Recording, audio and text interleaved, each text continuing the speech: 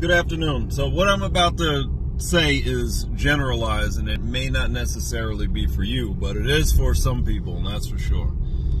So some people, we feel that when it's time to eat, that it has to be an experience, like a great experience, like this, like an eventful experience of deliciousness and satiation and just being fully content.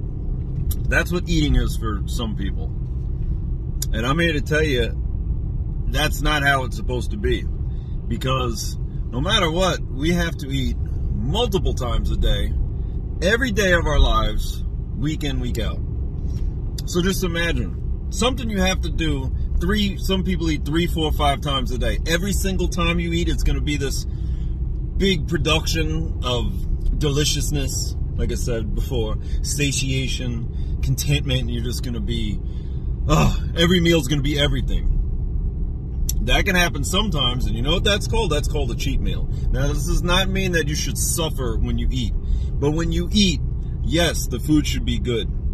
Yes, you should be content, not full, not feeling like you're ready to take a nap, like after a Thanksgiving meal, but you should be content. You shouldn't still be hungry, but you also shouldn't.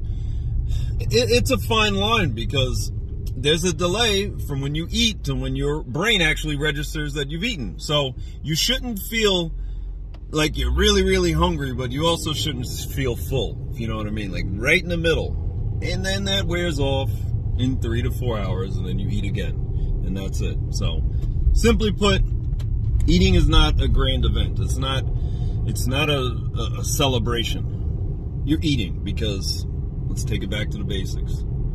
Food is energy needed to sustain life. That's it. That's simple. Have a good day.